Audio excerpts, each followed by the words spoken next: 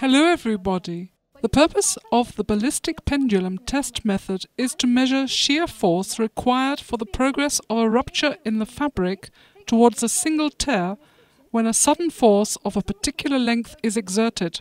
This test can be applied to both woven and non-woven fabrics, but it cannot be applied to knitted fabrics and woven flexible fabrics. Here, the device to be used is the ballistic pendulum device. There is a ballistic pendulum, a blade, sample holders and 2 bubble scales on this device. Before starting the test, it should be checked whether the bubble scales are in balance. The bubble scales should be brought into balance if they are not in balance. The device is placed on a table and there are start buttons on either side of the table.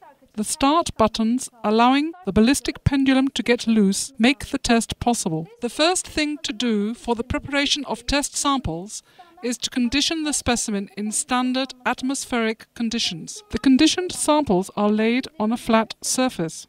When taking specimens, it is important not to take them from places too close to the edges. In addition, specimens must not be taken from wrinkled places and places where there are folding traces. The samples are cut at the weft and warp length from the sample laid on a flat surface. A sample drawing is done with the standard template. The dimensions of this template are 7.5 by 10 centimeters. The section seen here is 1.5 centimeters in width and 1.2 centimeters in height. During the drawing of the sample, the shear direction of the specimen, whose short edge is parallel to the warp, is towards the weft. Using a template, I'm drawing the sample in this way.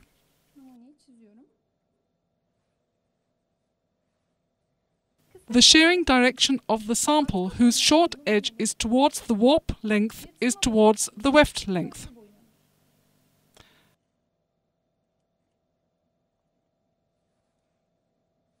Five test samples are drawn in this way. Test samples containing different warp and weft yarn must be drawn as to represent the whole fabric.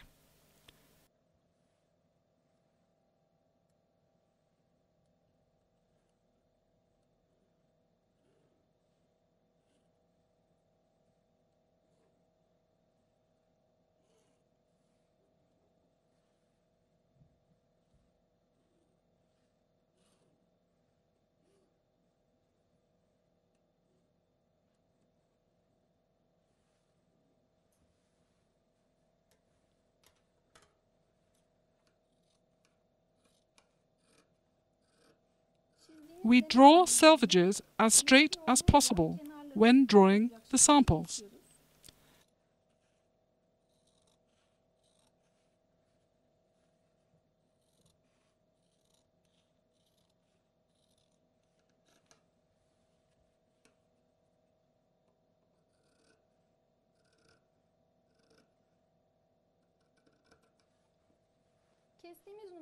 We then open this notch, also seen in the pattern.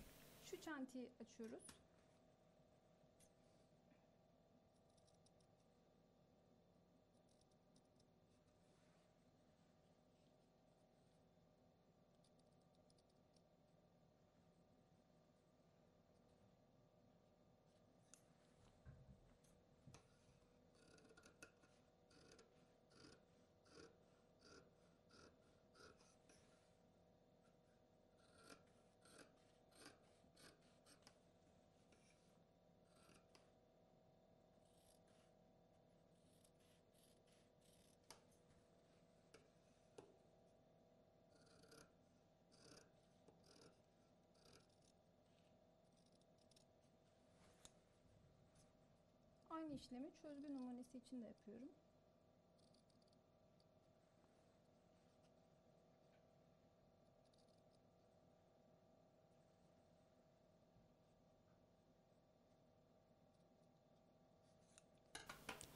As you see, a weft and a warp sample are ready, just as seen in the pattern. I am creating 5 sets in this way.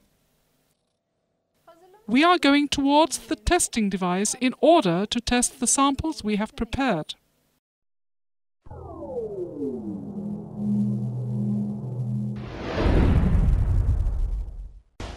Before starting the test, we are checking whether the bubble scales on the device are in balance.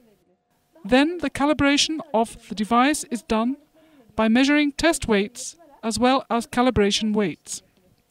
There are 4 pieces of calibration weight and 4 pieces of test weight. For the calibration process, we begin with A, which has the smallest weight.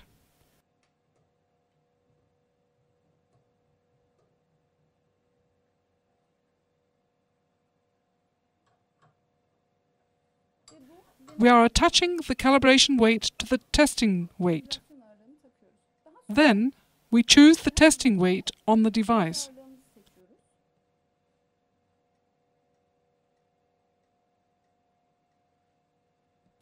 The pendulum is released by pressing the start button on either side of the table under the device. The value read in this way is compared with the table values to see whether it is in the correct range. If it is in the correct range, it is considered that there are no problems with the calibration of the device.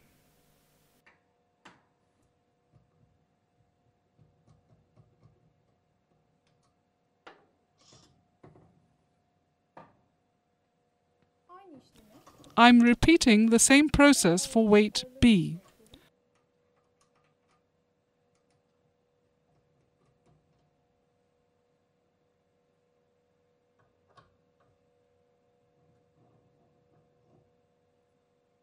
I'm adjusting the weight B on the screen of the device.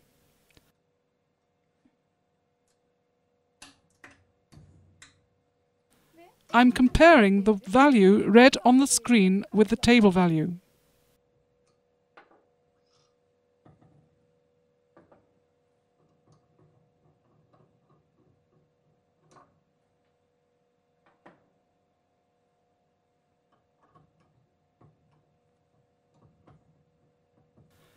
Now I'm selecting C on the screen.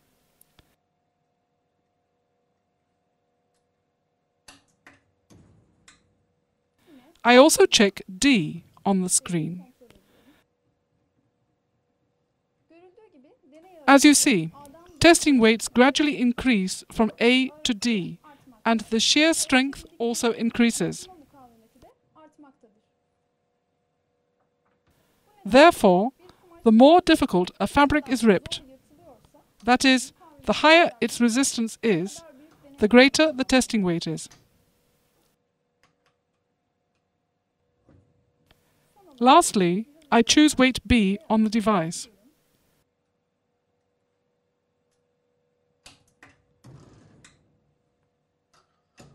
And I read the value again.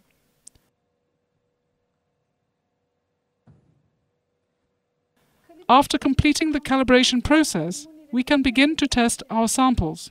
Before testing the samples, we need to do a preliminary study to determine the testing weight. It is more advantageous to do this preliminary work with the D weight, because weight D can tear fabrics that weight A, B and C cannot tear.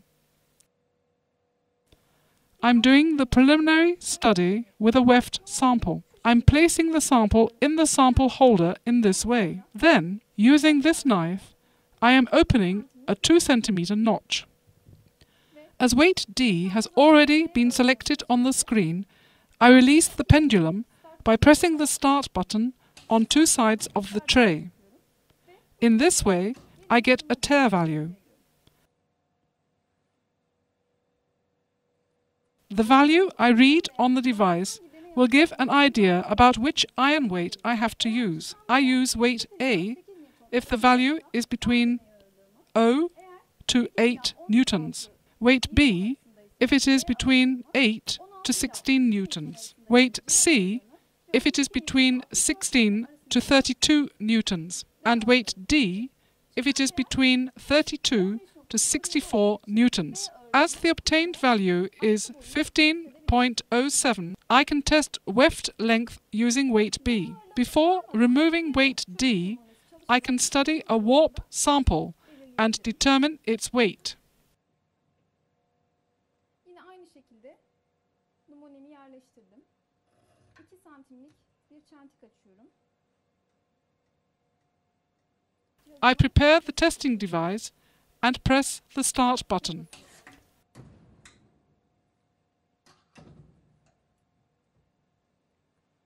The value obtained for warp is appropriate for weight C. I therefore infer that I can carry out the test by using weight B in the weft length and weight C for the warp length.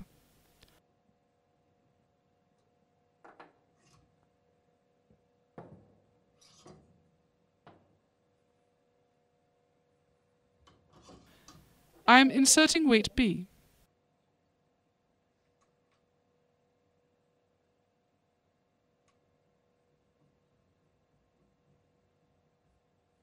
Atkı boyunu olan bir adet numunemi I'm placing a weft specimen into the sample holder jaws like this. I'm opening a 2 centimeter notch. Having inserted weight B, I'm now selecting B on the screen. And I press the start button.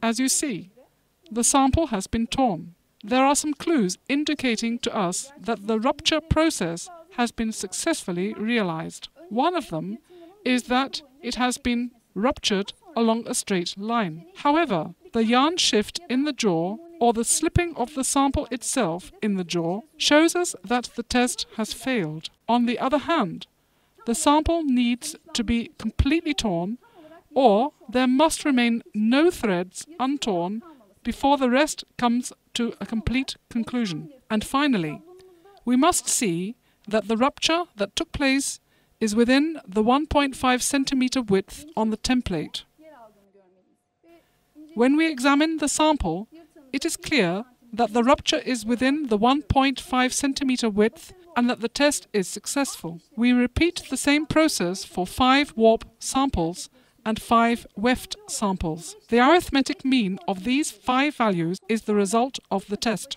If 3 of the results obtained have failed, then we accept that the test has failed.